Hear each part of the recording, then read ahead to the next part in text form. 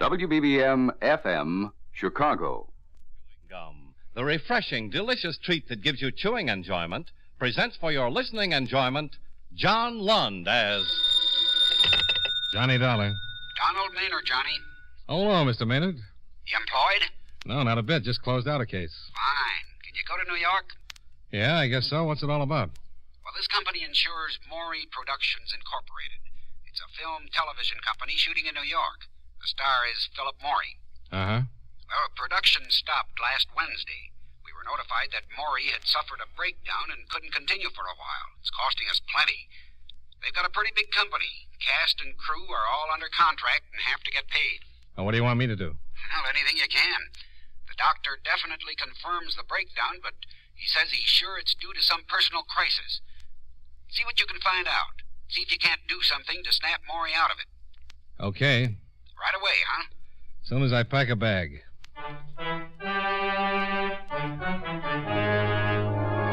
the makers of Wrigley's Spearmint Chewing Gum bring you John Lund and another adventure of the man with the action-packed expense account, America's fabulous freelance insurance investigator. Yours truly, Johnny Dollar.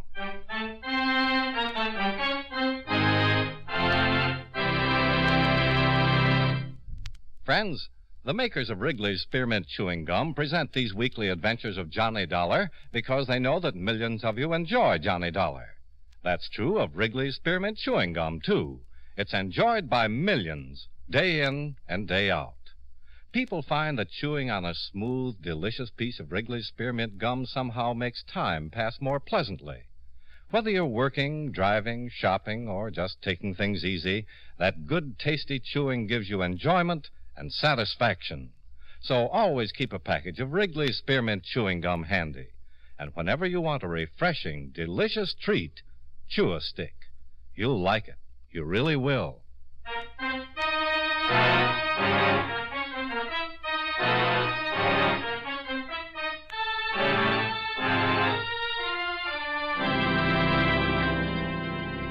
Expense account submitted by Special Investigator Johnny Dollar to Home Office, National Life and Casualty Insurance Company, Hartford, Connecticut. The following is an accounting of expenditures during my investigation of the Philip Morey matter. Expense account item 1, $19.85, train fare and incidentals between Hartford and New York City. Item 2, 75 cents, cab fare to a hotel, where I registered and called the offices of the Morey Production Company. I made an appointment to see Mr. Milton Gradke, the producer.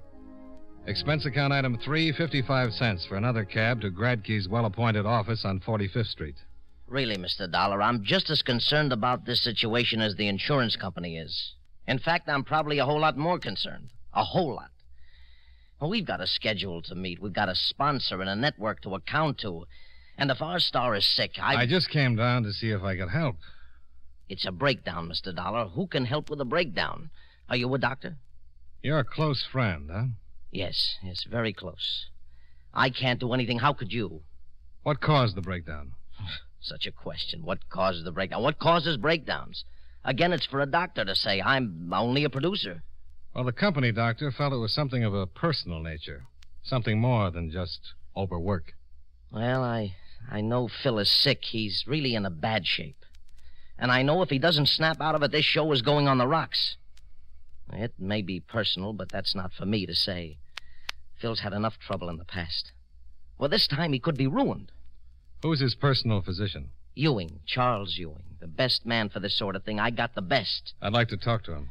He's probably over with Phil now. Oh, fine. I'll stop by. Oh, he won't allow you to see Phil. You can't see him, Mr. Dollar. Okay, then I'll just talk to the doctor. Maybe Ewing's back at his office now. Why don't you go over to his office instead, huh? It'll be a whole lot easier if you go over to Mr. Gradke. Yes? What's the matter? Don't you want me to talk with Philip Morey? He's sick. Very sick. You sure that's all? Of course that's all. You got the doctor's report. Yeah, but if you don't mind, I'll check it myself. Your company may be in trouble, Mr. Gradke, but my company is paying for it.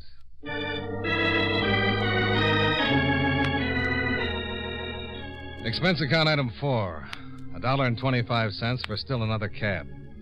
Philip Morey was residing in an apartment on Park Avenue. I had trouble getting by the doorman, the receptionist at the switchboard, and the elevator operator, but I got by them. I walked down the third floor of the building and knocked on the door to Philip Morey's apartment.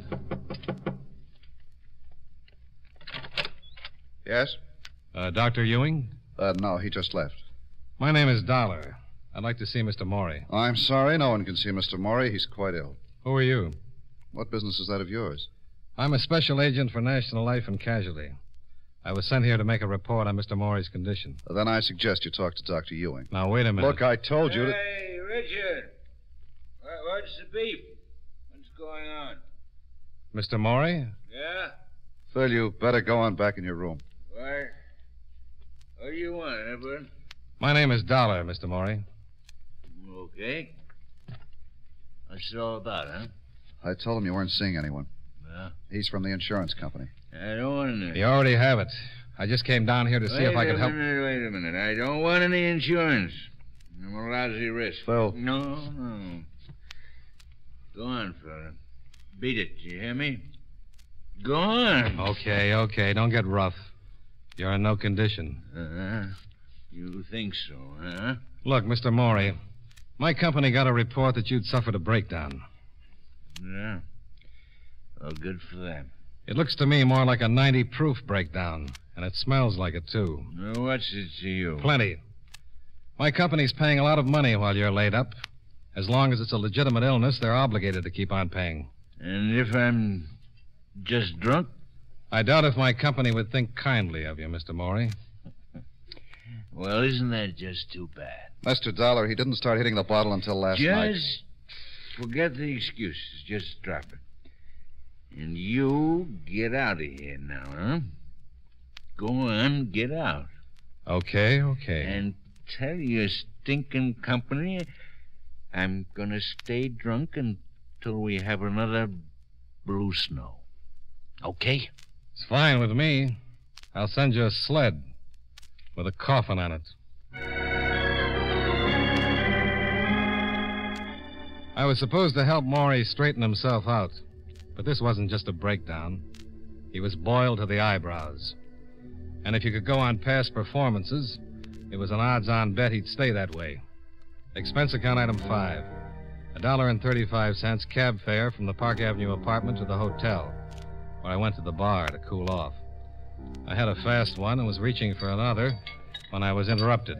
Mr. Dollar? Oh. I talked with Milt Gradkin. He told me you were staying here. Okay. First, let me apologize for what happened. Forget it. Can I sit down? Sure. We really didn't meet officially. I'm Richard Long. I'm the writer-director on the series. Well, if Morey stays loaded, you're going to be out of a job. He just started drinking last night. Insurance doesn't cover a lost weekend. I'll have to report it. They'll cancel. It'll be rough. His wife left him. Oh, that's the reason, huh? Yeah. She's going to sue. They've been trying to do everything we could to get Phil in shape. Well, from the way he looked, you'd better forget it. Well, if this one blows up, he's through. He's finished for good. It's happened before. Yeah. But isn't it too bad? Yeah, I guess it is.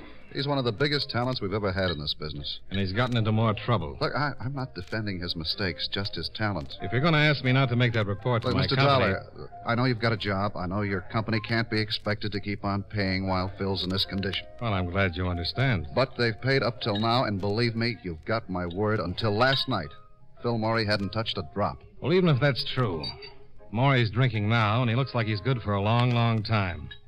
He's fallen off before, hasn't he? Yes? He lost his motion picture contract the last time, didn't he?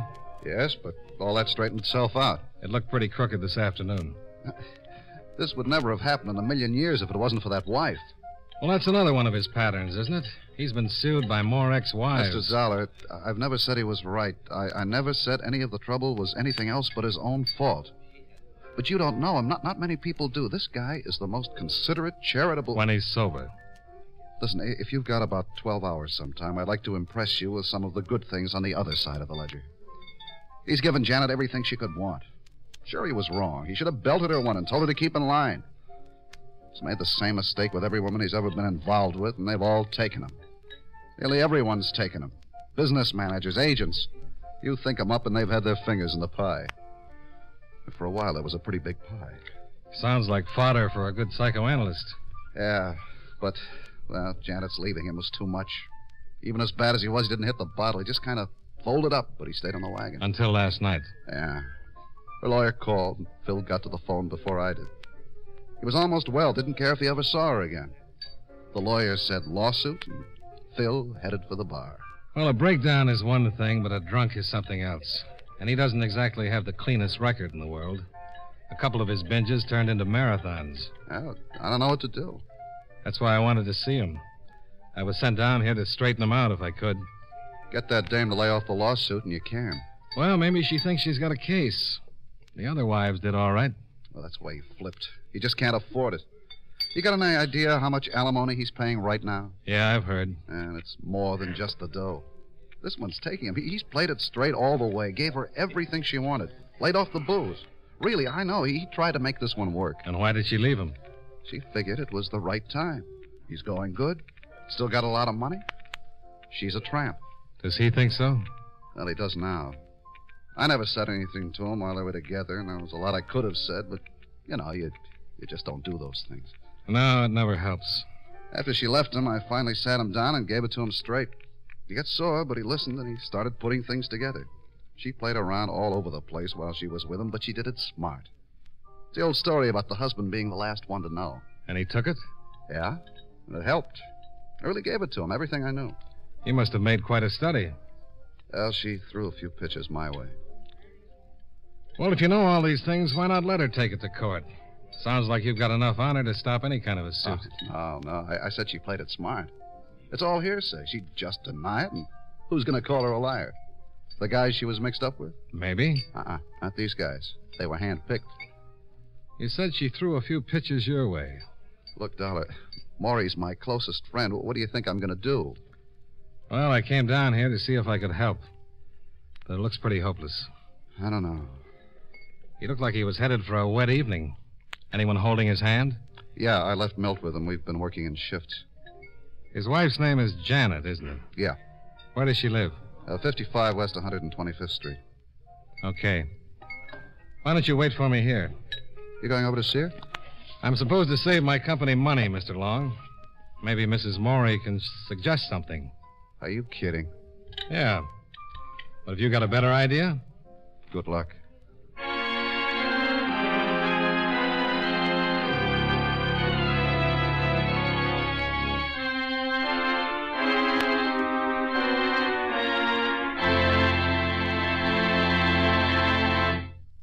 Friends, Wrigley's Spearmint Chewing Gum is a refreshing, delicious treat you can enjoy just about any time.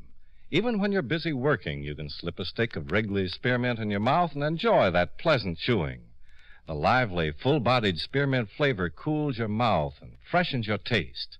The good, smooth chewing helps relieve pent-up tension, gives you satisfaction. As a result, you seem to feel more relaxed and get more enjoyment out of what you're doing. So enjoy chewing Wrigley's Spearmint Gum while you work, and at other times, too. Get a few packages next time you're at the store. That's Wrigley's Spearmint Chewing Gum. Healthful, refreshing, delicious. And now, with our star, John Lund, we bring you the second act of Yours Truly, Johnny Dollar.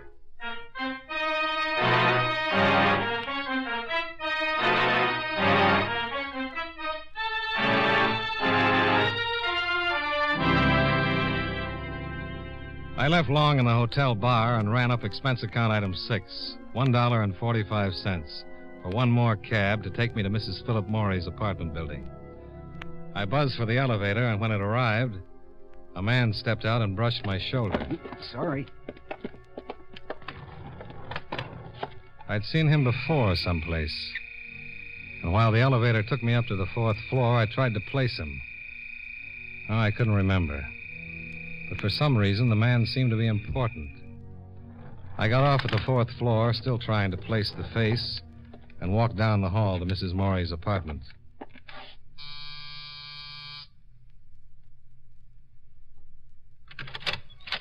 Yes.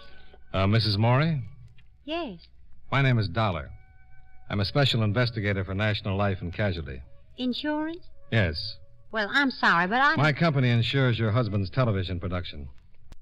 Oh, You mind if I come in and talk to you? no. Come on in. I don't quite understand, Mr. Dollar. Mr. Dollar. Sit down, please. Oh, thanks. My husband's production company is insured? That's right. Insured for what?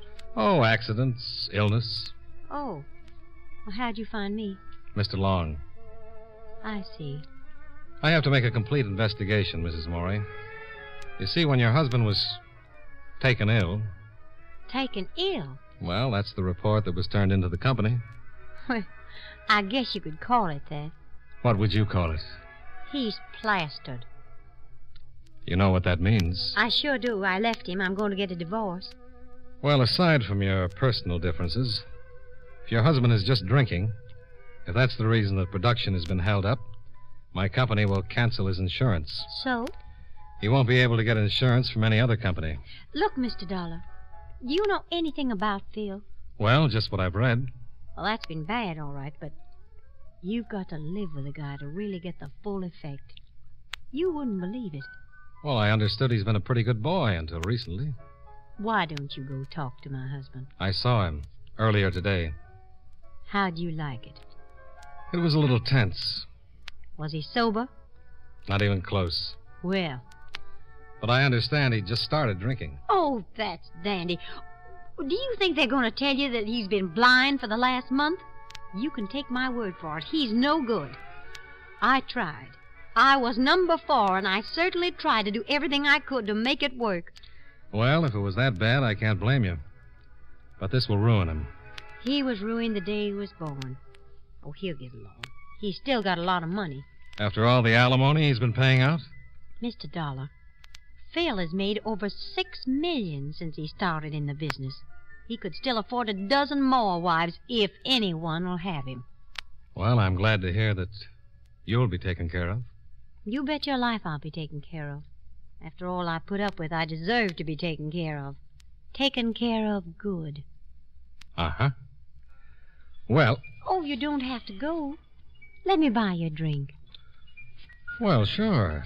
What's your poison? Anything that's handy. Just water it. Bourbon? Fine. I suppose Richard Long told you what a terrible woman I am. He mentioned something about it. Yeah, he would. He's a jealous little fellow. There you are. Oh, thanks. Cheers. Sure. Richard tried everything he could to break us up. And what a heel.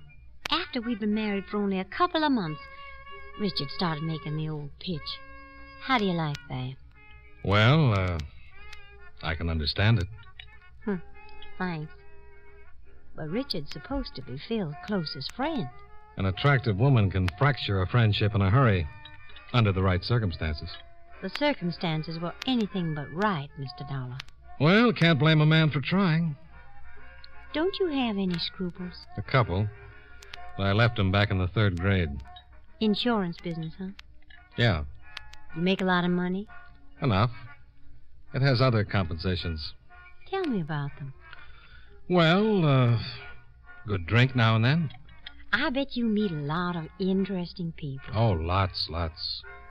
What'd you say your first name was? I didn't. But it's Johnny.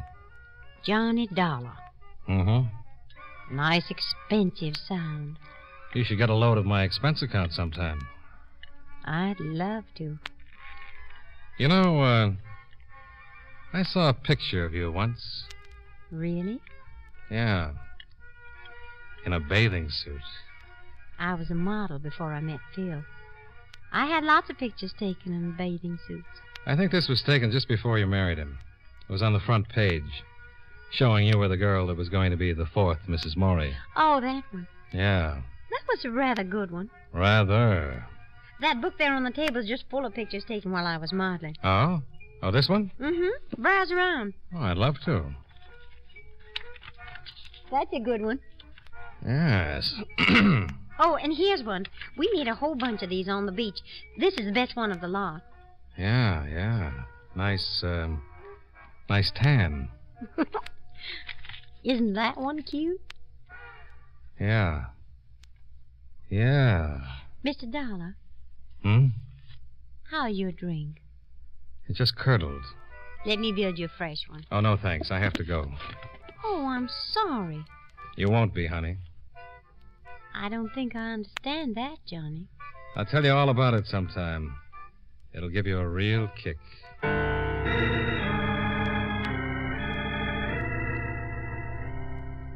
I left Mrs. Morey looking a little worried. And whether she knew it or not, she had a right to be. In one of the pictures she's shown me, I'd spotted the man I'd bumped into coming out of the elevator. And I remembered who he was. Expense account item 7, $1.45. Cab fare back to the hotel, where I told Richard Long about the man in the picture. Eugene Sweet. Ever heard of him? No. I couldn't remember until I saw that picture. There was a big case in L.A. He was convicted and sentenced. Did 3 years for forgery. I was in on the case. Sweet. No, I don't know. And there was a girl mixed up in it. Janet? No. But it was an interesting setup. Sweet introduced the girl to a wealthy old man. The girl married the wealthy old man. Now, it seems the girl would have Sweet sign her husband's name to a check, then she'd fill in the amount and cash it.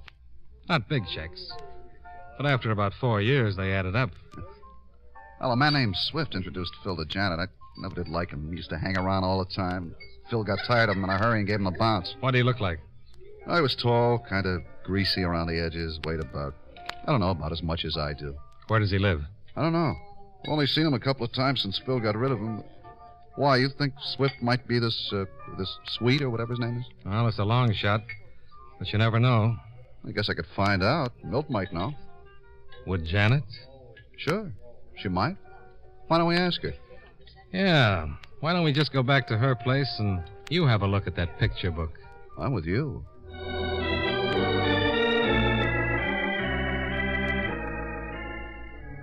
Long's car was parked outside the hotel. We piled in and drove back to Mrs. Morey's apartment building. We parked just in time to see a man enter by the front door. That's him, Swift. He just went into Janet's building. And he came out about an hour ago.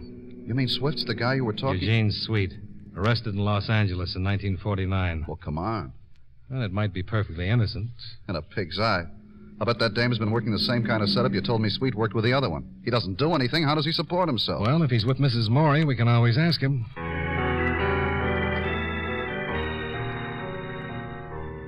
We went into the lobby and waited for the elevator to come down. Long looked happier than a kid in an acre of new cement, and there was just a chance he had a right to be. The elevator arrived, and so did Milt Gradke, the producer, who came busting into the lobby from the street. Milt? Richard, I've been calling you all over the place. What's the matter? Phil, he's loose. I couldn't keep him in the apartment. Oh, no. I tried, but he got rough. He tried calling Janet, but she hung up on him. Then he went wild. You think he's here with Janet? Yes, and that's not the half of it. Come on, we better get up there. There's no telling what he might do. You know about it? What do you mean about Sweet? Who? Sweet. I'll tell you later. I thought you meant the gun. Gun? Yes, Phil's got a gun with him. On the way up, Long explained as much as he could to Gradke, and Gradke continued to apologize for not being able to restrain Morey. We left the elevator on the 4th floor and hurried down to Mrs. Morey's apartment. The door was ajar. Sounds like they're all in there. Well, what are we going to do? Well, if he's got a gun... He sure has. I'm going in. Get back! Get back. He's crazy! Do something! Put down the gun, Morey. Don't come near me. Get back. I warn you. Don't anybody get near me. I swear I'll shoot. Phil. Not even you, Dick, no. You too, Milt. Get back. This dame thought she was going to take me. Well, she's not going to get away with it. Phil, No. I am through. Nothing's left. So I'm going to do it up brown. What do you think of this dame, Dick? Look who comes to see her. His real name's Sweet, Eugene Sweet. Huh? What? That's right, Morey. He's done time. Yeah? Morey, put down the gun. It's a better than even bet that your wife's been pulling a fancy bit of hijacking, Miss Sweet. Huh? That's right. Tell him about it, you little tramp. Yeah. Tell me about it. Look, Phil. I want the whole thing. How did you take me? Come on. He introduced you to Janet, didn't he? Yeah. Yeah, he did. They had it all settled. She marries you, sticks around for a while, and Sweet, being a good forger, signs your name to some checks. Tell him, Janet. Yeah. Phil. Phil, look, you didn't do wrong. You did everything right. For goodness sakes, Phil, nobody's going to blame you now. Only put away that gun. Put it down, Mr. Morey. Say back. Mr. Morey, Yeah. these two men have a lot of belief in you. They think you can straighten out in spite of everything that's happened. Now, nobody's going to blame you for anything unless you use that gun. Frankly, what happens to you doesn't make any difference to me. It doesn't make any difference to anyone. It does to these two guys. Why don't you start thinking about somebody else for a change? Let's see you prove you're worthy of their friendship. Stay away. Give me that gun. Now, come on. You're not whipped. Everybody gets in a slump now and then. Come on. Give me the gun, Mr. Morey.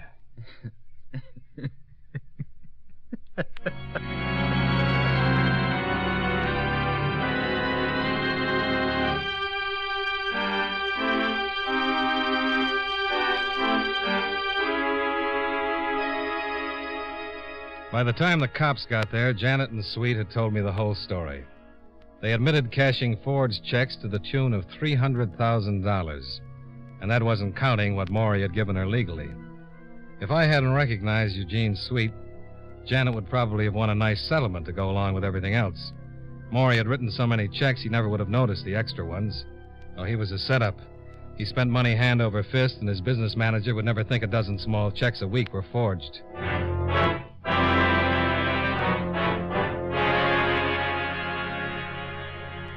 Expense account item 8, $54, hotel bill. Item 9, $18.83, train fare and incidentals back to Hartford. Expense account total, $99.38. Yours truly, Johnny Dollar.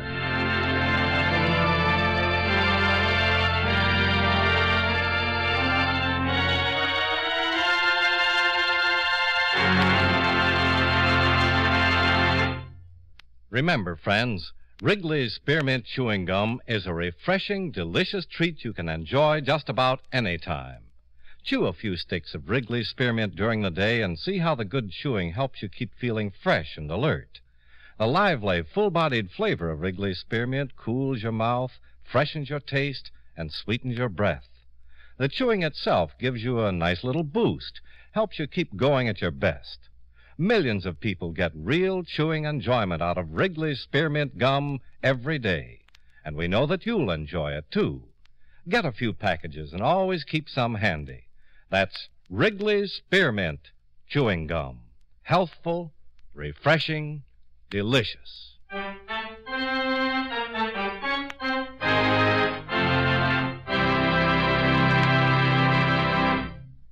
Yours truly, Johnny Dollar, brought to you by Wrigley's Spearmint Chewing Gum, stars John Lund in the title role and was written by Blake Edwards with music by Eddie Dunstetter.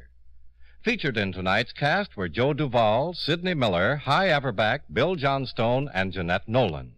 Yours truly, Johnny Dollar, is produced and directed by Jaime Del Valle.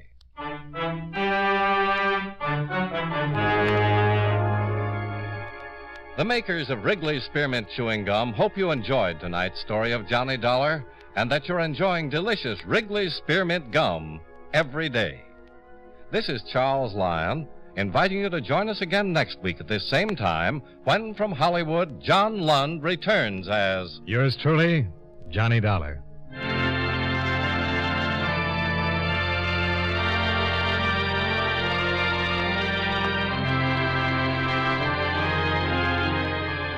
This is the CBS Radio Network. Hear Chicago's favorite shows on